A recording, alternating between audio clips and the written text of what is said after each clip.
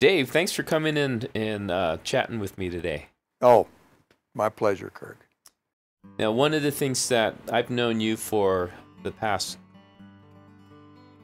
16 years. And one of the things that you had talked to me about in the past is you having a heart for the poor and for the homeless. And I'm wondering if you could share with me a little bit what has happened in your life to, you work in Wells Fargo Bank, you handle people's investments, you work with thousands of dollars every day, and here you are all prim and dapper, and you go and work with the homeless people.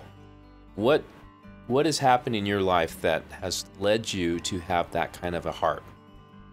Well, Kirk, I think one of the things is I really feel like the Lord had a call on my life to do that. And it came about in a very unusual way. I knew the Lord was speaking to me. I wasn't absolutely sure that that's what He said to me. But really in pursuing the Lord's call, it brought me to working with the homeless. And it's been a tremendous blessing. It really has. I think the Lord has a tremendous heart for the homeless. They are precious people in His sight.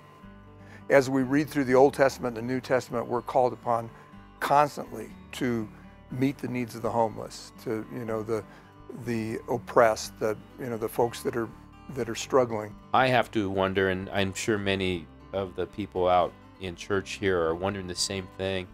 Does it ever get discouraging that maybe you're working with people that they're just there getting a handout, but they really don't have a need, or there are others that could change their situations but choose to stay in that kind of a lifestyle?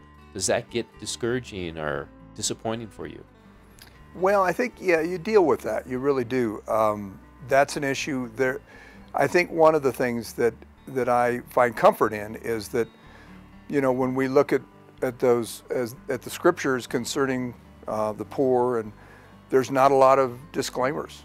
Feed the poor if they're not drunk, or feed the poor if they really need it, or, and I think if you're too careful, that's one of the problems. I think I see programs where, and some have to be that way, where you really have to screen pretty diligently in some programs. But I think when it comes to giving somebody a meal, it's, let's say they don't need it,